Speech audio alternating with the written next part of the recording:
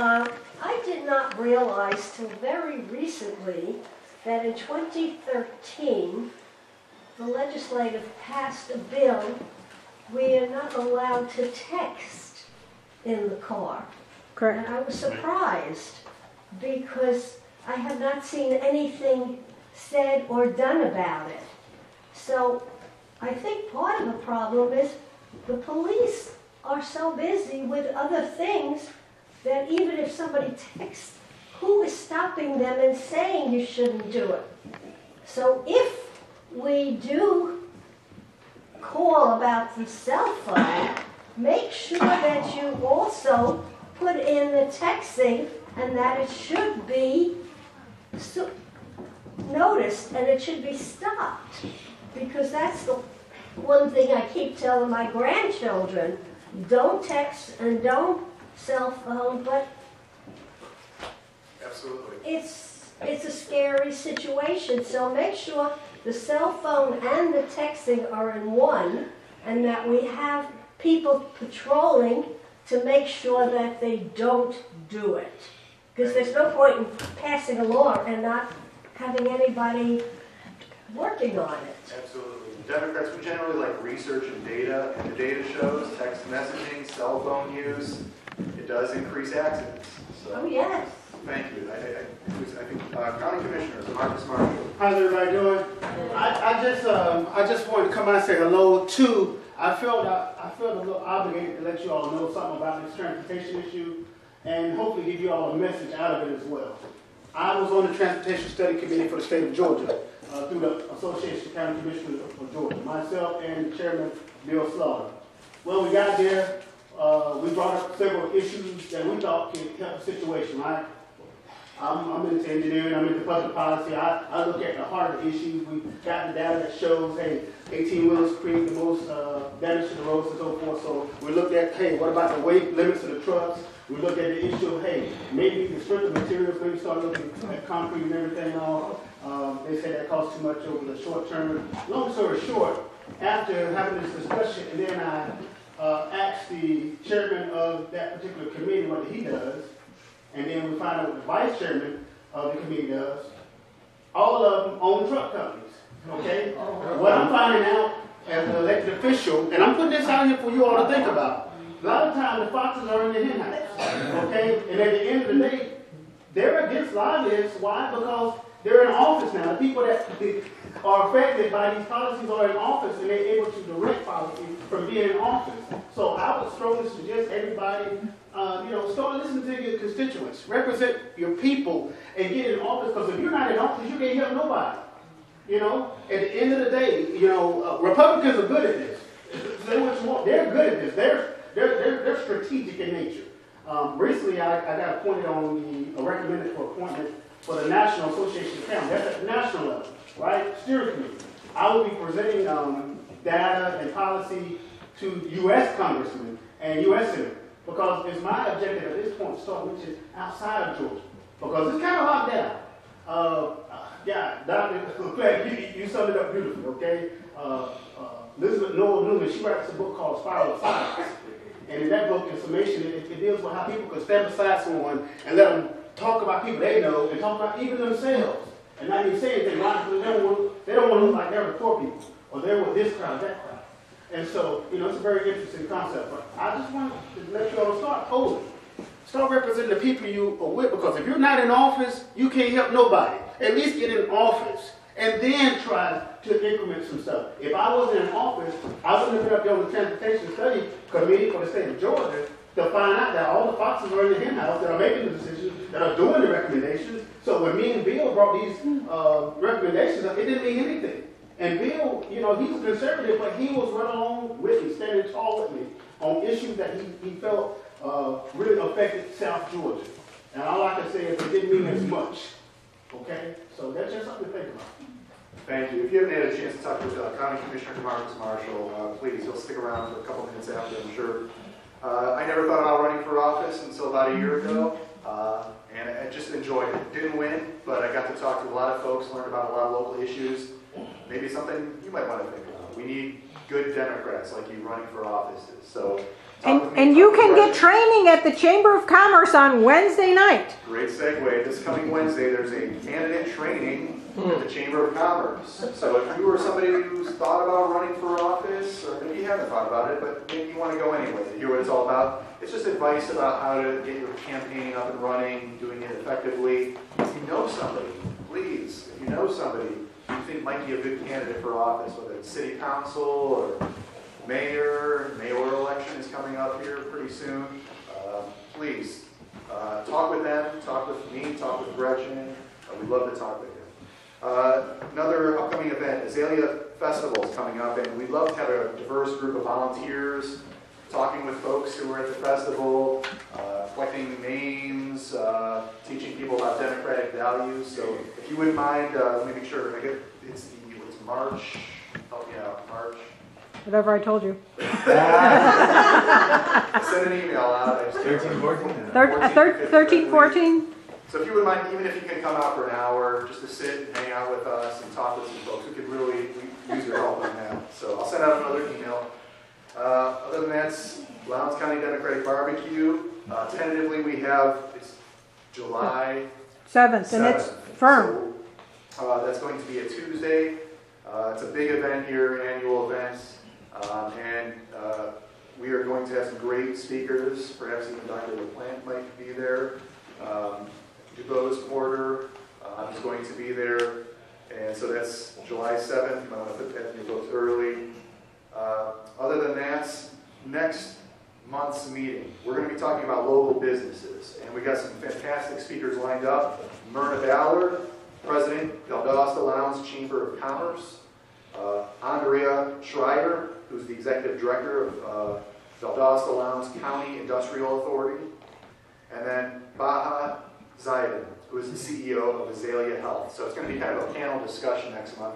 So if you're concerned about jobs in Lowndes County or South Georgia, know people who are concerned about jobs in South Georgia, somebody who's looking for jobs in South Georgia, this is going to be a great meeting. So make sure you come. It'll be next Monday, March 2nd. Yes, we have. Okay, well, okay, this is just me because I'm really sensitive to space and stuff, but if I bring people, where are they going to sit? Are we going to be in here again? Because that's going to be really crowded. Absolutely, and I'm glad you bring that up. It's something that we've been talking about. This is a good problem to have. I think we might have to move the meetings in the future. So we're going to try to find a location that's kind of intimate but has more room.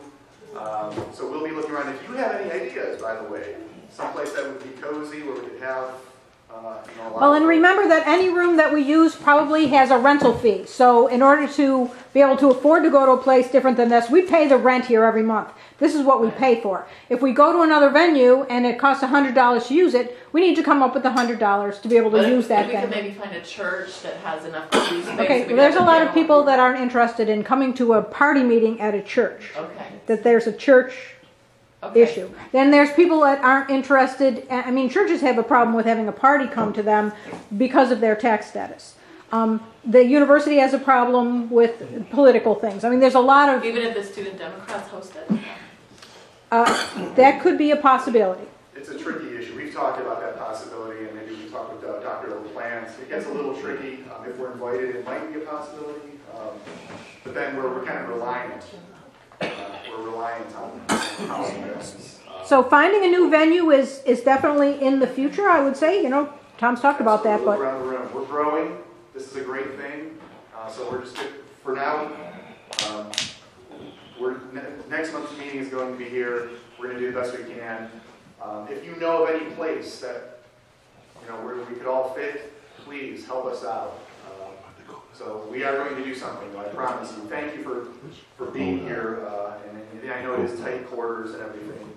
But yes, we have one more. Just a FYI for the group, I did recently file my declaration of intent to run for the office of mayor. So.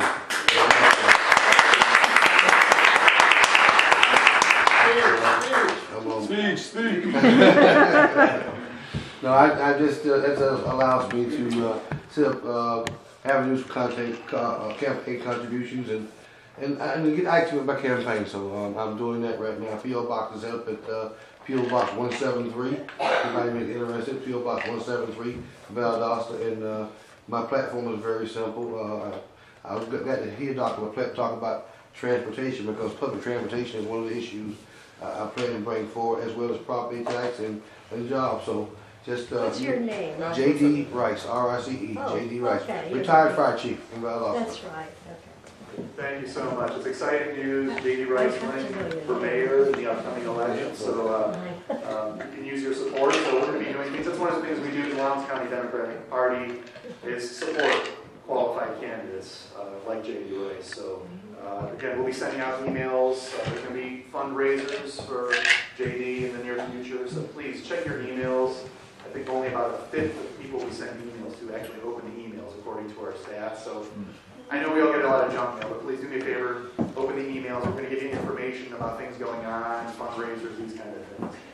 Yes, Debbie. Madeline Hightower here is the chairman of our Board of Elections, and she has graciously offered to allow our office to be a meeting place for free if you all would like to do it, either party, not just Democrats.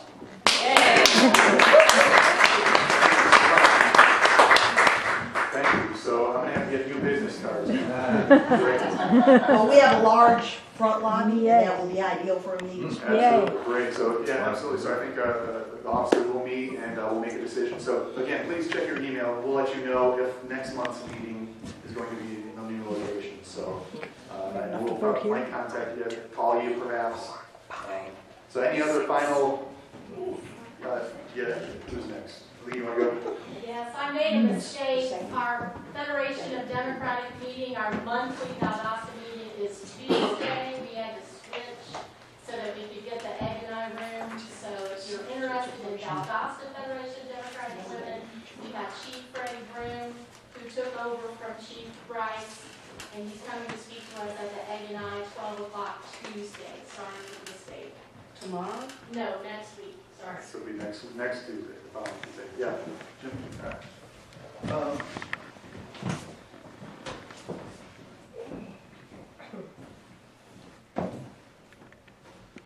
Really appreciate all that you had to say, James, and that fantastic rundown.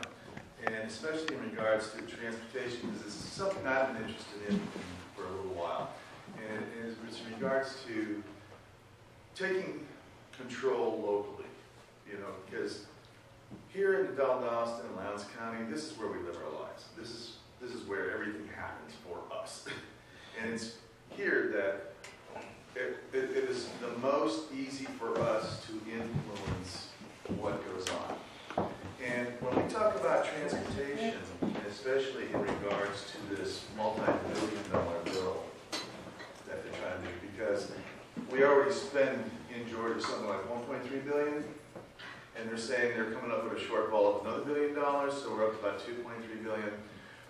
It's my understanding that the American Society of Civil Engineers figures in our country it would take us $5 trillion to get our transportation, which most of the time means roads, up to snuff. $5 trillion. Do you think we got that money? No.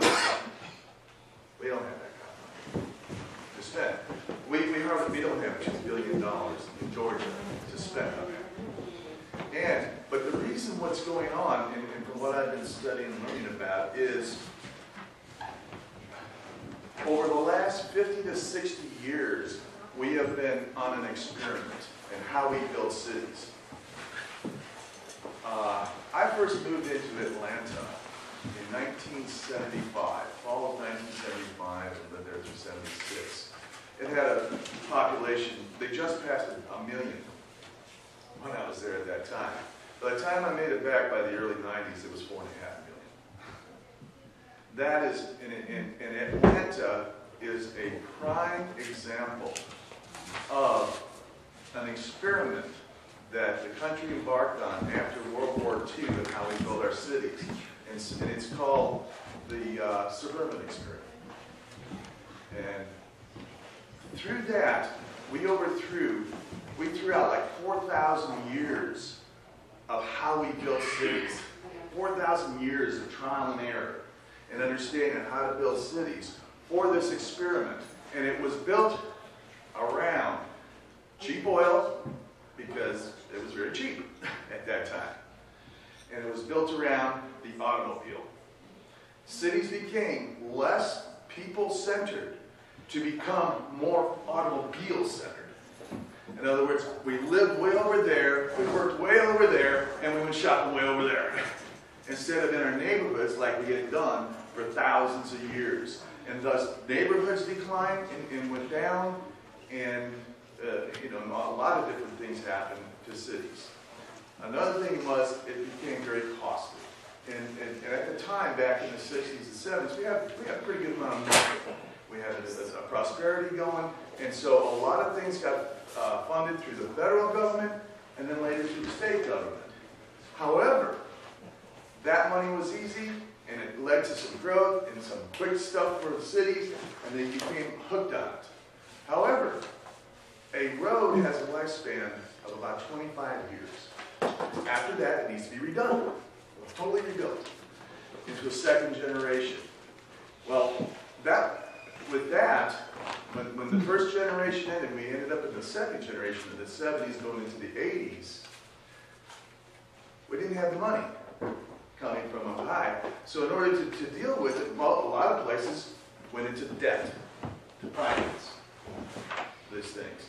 But now we are entering into the third generation or longer. And the problem is we now have obligations that we can't afford. So the whole idea is we need to rethink, when we talk about innovative ideas, we need to rethink how we do our cities and our growth patterns and how our pattern, it's called the pattern of development, works. And to return things to a more local level, smaller level, can actually get us a lot further. It can be a lot cheaper, and it can be a lot better. Return to our neighborhood structures, because what makes a strong city, what we want here in Valdosta and Lance County, are strong neighborhoods.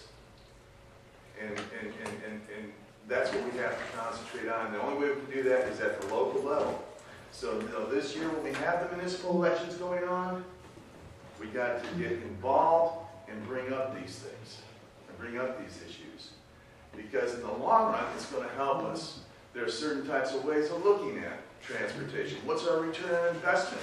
If we build this road up this way, we put in $4.5 million into it, what is the tax base that's going to pay for it over that, that lifespan of that time? And do we get a return on our investment?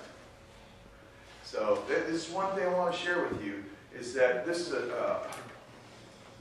an idea that is out there, and we're not the only state in the union, the only locale that's faced with this.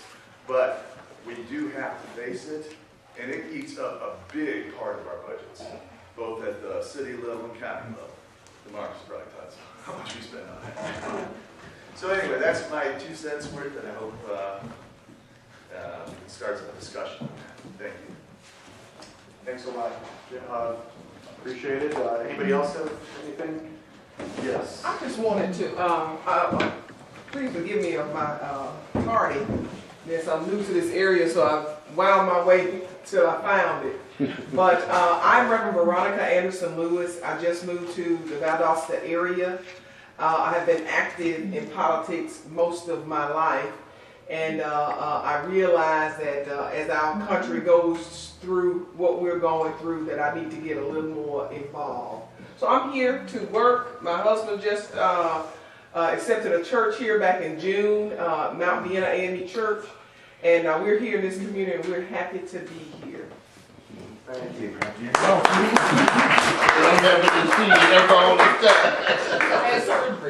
Welcome. Thank you so much for showing up. We appreciate it.